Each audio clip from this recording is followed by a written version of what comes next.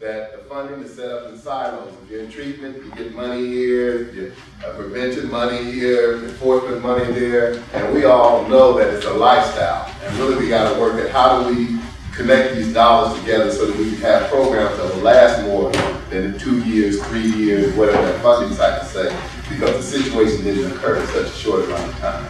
So that's what excites me about this conference here. We really look forward to not only what happens here today, but where we land after today in terms of developing relationships and going from here. So please, that's what I said earlier about conversation. Let's keep the conversation going, get to know one another, exchange cards, all those kind of things, so that we will continue this process as we move forward. So here this afternoon, it's not often that I get a chance to introduce someone that I've seen like on the cover of a magazine. You know, you get an opportunity to do that. And so here today, we have two outstanding presenters, partners here who are with the Alvis House, which has an outstanding reputation in our community.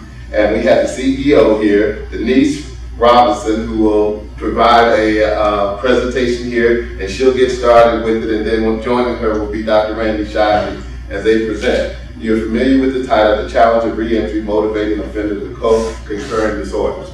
We do have one of our presenters, Beth Fisher, who will not be able to be here today. Beth Redberg, rather. Beth Fisher was with the conservatory, excuse me. And she had an emergency medical issue that came up yesterday, so she will not be here. So they will be blessed to get a little more time with them. And if they don't go that long, then you will not be blessed, because I can't do a song and dance show. So just go from there and it will proceed. So turn it on over. Let's give it a while. How's everyone? Okay, sure. But let me just, I didn't do it right.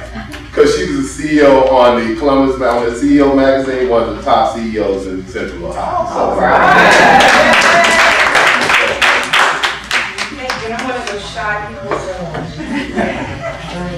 Thank you so much. Good morning. How's everyone?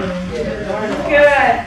You know, I was really concerned when Randy had asked me and Dr. Wilkinson had asked me to take part in this presentation today, because I have a really hard time speaking really quickly. I mean, I can, but I said 15 minutes. And two of us in 15 minutes, there's no way I can do that. Well, now I've got, what, 20? There will be a test at the end of this lesson, so please take notes. I'm kidding.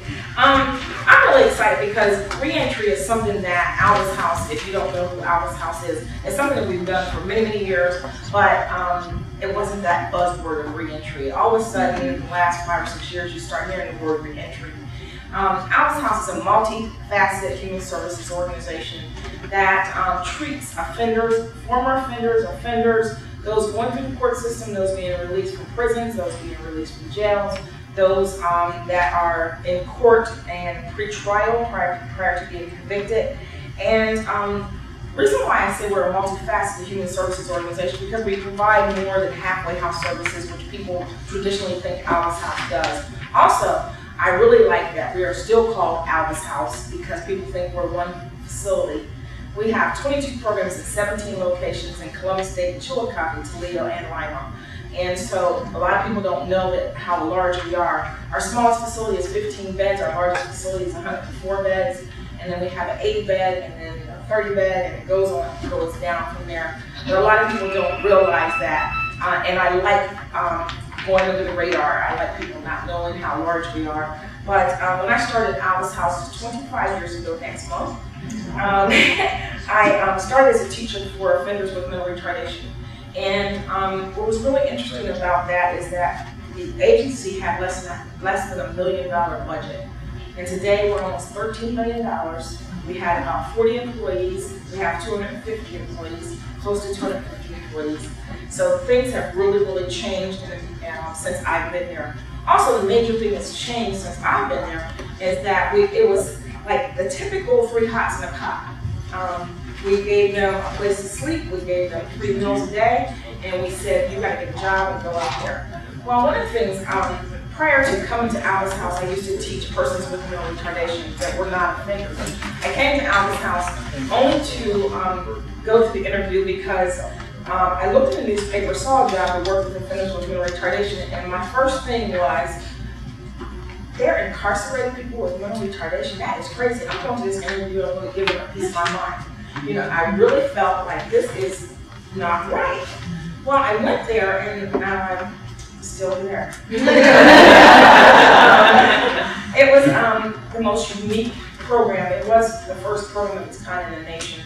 Today, there's still only 5 of those organizations, and we're still the only one in the country that is Medicaid funded. So it's really interesting to look at that population too, because there are people that are truly mentally retarded, but they've committed crimes, mostly sex crimes, because I always say it's they're environmentally retarded because they really, they're victims. I always say that they're victims of their environment because grandma said, here, you sleep in the bed with your cousin, that's a girl, and then you've got these persons with mental retardation that are also going through puberty and they're exploring, and so they touch cousin.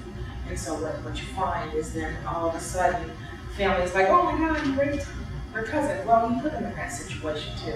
And so you have to look at the whole family. And that's why I'm really glad that we had some extra time today, because that is one of the ways that our organization is really moving to family programming, because you cannot just program an individual offender. You've got to program a whole family. And we'll get it, I'm so glad that we have time to get into that a little bit, because we're doing some really unique things. Also, I wanted to say before I go through this, is to tell you that not only the program with offenders with mental retardation, Alvis House is known for specialized programs. One of the other programs that we have is a program for veterans, primarily with post-traumatic stress disorder. That program is on the Veterans Administration, Medical Administration building in Chillicothe. And it is a program, it was the greatest collaboration you ever want to know. Actually, offenders, inmates at Chillicothe Correctional Institution contacted us and asked us could we help them start a halfway house while they were incarcerated, because they were not able to be released from prison because they had no place to go. Well, what we said to them was, no, you can't do it, but we can do it for you. And so we did, and they actually brought to our administrative office, they brought several of the inmates in shackles, and we sat down there and planned how to do a halfway house just for them. And not only do we have the greatest collaboration between a nonprofit organization, ours, number one. Number two, the State Department of Rehab and Corrections, they actually provided all inmate labor to gut the building and to renovate the building. They did the electrical, they did the plumbing, they did everything that had to do with the building. Then number three is we had the federal government, because it was the VA Medical Center. They gave us the building for $1 a year. And so I said, that's the greatest collaboration. Plus, we had the inmate input as to what their needs were. Because so many times what we do is we rely on our assessments, which a lot of people don't rely on assessments, but I think we're really forthcoming and we really are progressive in our organization. So we do a lot of things based on research. But what's better to hear from the person that what their needs are. You know, you can do all the assessments you want, and Dr. Shively is a psychologist, he won't want to hear this, but I don't care. But, you know, you have to rely on the assessment, but you have to rely on what people are telling you too.